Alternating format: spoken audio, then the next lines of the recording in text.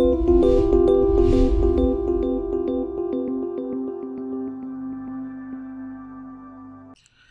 everyone, my name is Kieng and this is a custom ACL workshop. And in today's video, what I want to cover is taking a look at ACL's new release 11.4. It's getting my first impressions and my thoughts and maybe testing out some of the additional features and functions. I read through the pre-release notes about a week ago, so I was pretty excited for some of the new releases that are available in 11.4. So first off, I've opened up ACL 11.4. I just downloaded it a couple minutes ago, and it has this fresh new interface which I really like, and it's interesting. So it shows you all your recent files. Kind of wish you could delete. I know in some applications, maybe to find later, you could delete showing what's in your history just in case you have anything private, or in this case these are all stuff I do for school or for these videos, so it's no big deal here. You have some sample files which are interesting. I click on one of them.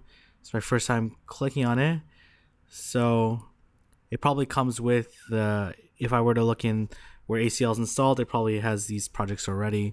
Well, that's cool, that's interesting, that's good for training. Quite useful to take a look. Yeah, that's good. So let me just open up ACL again. So you have some sample files here. You go to Launchpad, which I think is cool and interesting. Obviously, it's pretty easy to go to Launchpad anyways. Before, but it's good to have in the open guide. It has the help and training, which I'm sure takes you to some of the guides and tutorials and training material and the very useful forums. So if any of you are using ACL, you have any problems that you're stuck with, just post it on the ACL forum. Really great. Some really bright individuals have posted there a couple times, but really useful and some cool and creative techniques that are available. Not every problem can be solved because some of them are outside the functionality or purpose of ACL, but still really neat. Again, you can create a new project, you can create a new workflow, which brings you to the online GRC tool. So if you have ACL GRC, which I'm hoping one day to try out and test out, because I think it'd be useful and interesting, especially if you're in risk management, if you're internal audit, or you're in some other similar functions or compliance. Seems like a great nifty tool. You can open up ACL analytics packages and also up analytics apps, and I'm hoping in a future video, maybe in a couple months, to start creating some videos on the analysis app, which I think is pretty useful as well. So that looks cool. It tells you what license model you have. You see here, this is from the University of Waterloo education one, so I appreciate ACL providing support on that and support with the University of Waterloo and myself. So anyways, continue on. You'll see that there's some functions and features that are available here that they discuss. So they talk about how now it's a single installer for non-Unicode and Unicode. You can just select the option. If you're doing an upgrade, it's just going to default it and it's going to gray out. The other options only allow you to select which one you have. And this one I have non-Unicode for this particular purpose. It talks about here Korean and Polish are no longer available interfaces. That doesn't really affect me for 11.4, but it's available for 11.3. So there's some, I'm not going to talk so much about the GRC because I don't have access to it and haven't played around with it enough, but I'm going to go down to some of the enhanced features. So now you can summarize and classify on numbers, which is interesting. I'm looking forward to this. I guess this kind of sometimes defeats the need to, because one of the main reasons why you had to select when you import something as character or numeric is so that you can classify and summarize it. So if you had like code, like classification code, product code, oftentimes that'd be a number or product group, and that may be a number like 2000, 3000, but you would want to import that as a character so you can classify and summarize. So I'm going to test it out in a little bit. The field names can now be up to 256 characters. Also applies to AX and add-ins. Previous was 31 characters. This is a huge upgrade, and maybe it's me not naming tables properly, but I've ran into this issue a number of times where I've tried to name a table because I have like a whole bunch of different scenarios I'm applying to this analysis, and it ends up being more than 31 characters, and it cuts it off, and it says this table already exists because I've extracted another one. But now that's 256. I still obviously not go too out of hand on this one, but it's a really useful addition here. additional feature. I'm looking forward to trying that out in a bit. But I also foresee some perhaps some backwards compatibility issue if you write some scripts in 11.4 and you have another colleague that's 11.3 or below, and some of your tables are too long, it may mess up. But I'm sure they've thought about that. Expressions can now be up to 8,188 characters. Previous limit was 1,023. I didn't find that too much of an issue. Same with the next one. If and while conditions can be up 4,094 characters long. Again, I didn't see too much of an issue here. Individual conditions, again, a condition being more than 255 characters. It's definitely possible, but I haven't really ran into that scenario too often, maybe in the one future, so it's good to have those upgrades.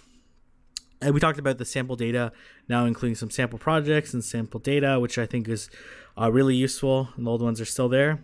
XML importer has improved, so that can support importing larger files, which I actually, in some instances, when I have used XML files, I did find it a little bit slow, but now that's a useful upgrade, and perhaps in a video I'll demonstrate that one. I don't think I'll demonstrate in this particular scenario because I don't have any XML files that are readily available.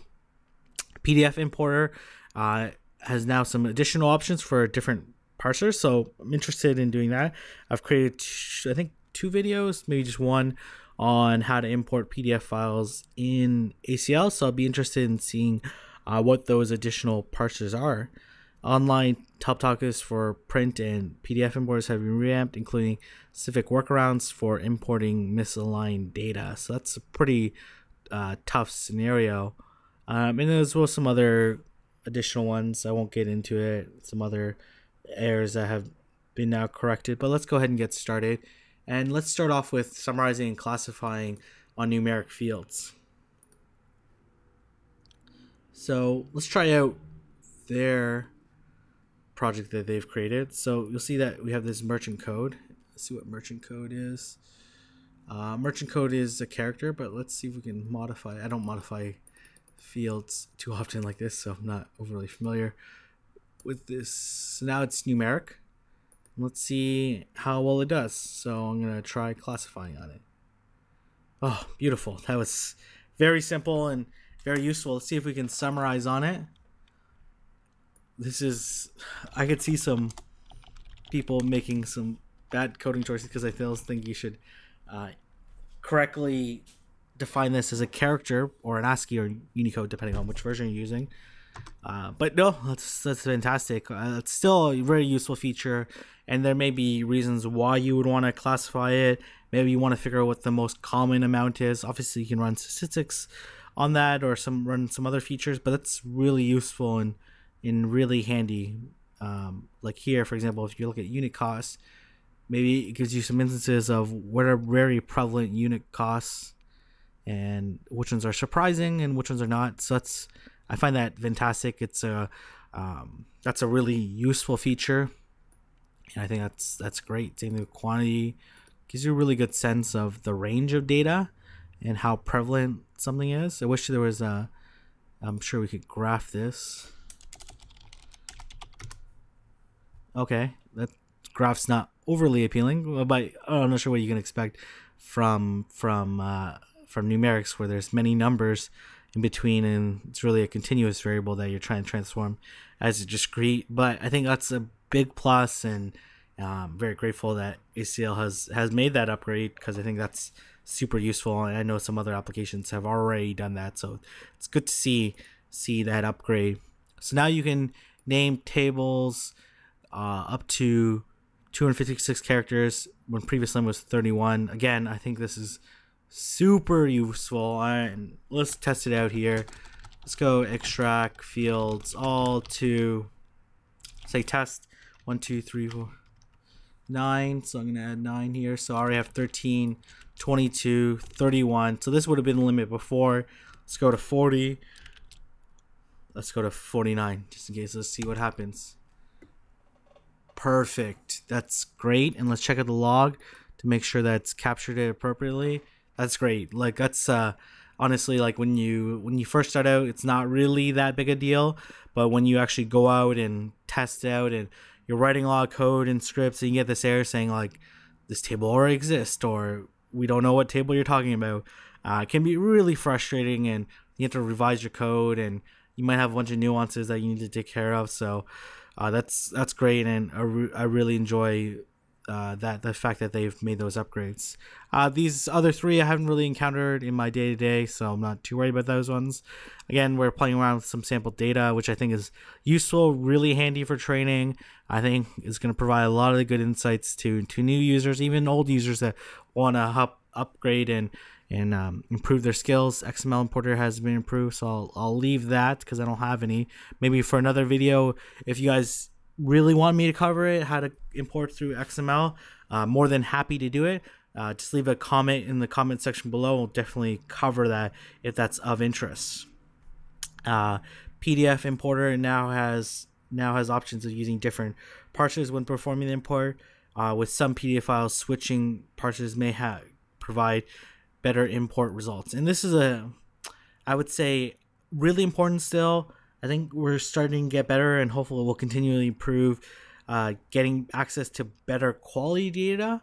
And we won't need to import PDFs, but in some instances, those are the only option that you have because that's the only access of data that you can get. Maybe it's because of their service provider and they don't want to give you access to data, or there's just too much time and effort to go another route.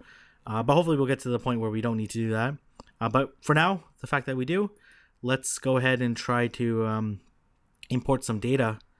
So I'm gonna go to File, New, Table. I'm gonna go Next, and I'm gonna go put the path of where I've put the data. So here I have this Rail Stats. I have a video importing this, but let's just check it out, give some first impressions. So pretty straightforward. Okay, that's interesting. I'm not too familiar with these different parts. So let's go back and forth, check them out. So I'm gonna try to import this let's try to import this category first. Let's call this category.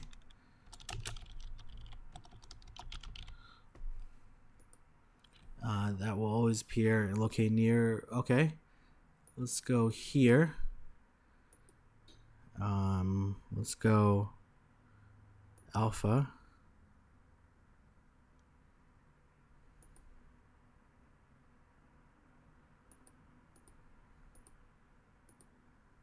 Okay, that's interesting.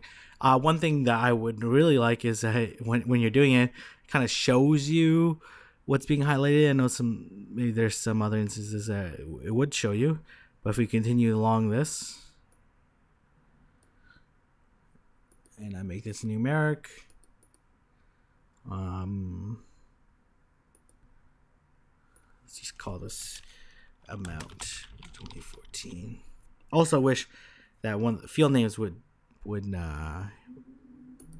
mess up when it's numeric. Okay, that's interesting. Okay, nothing too different here, but maybe if I try vary PDF.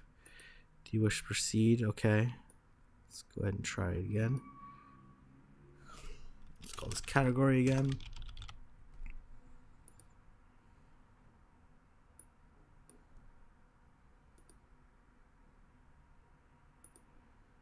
This is custom map.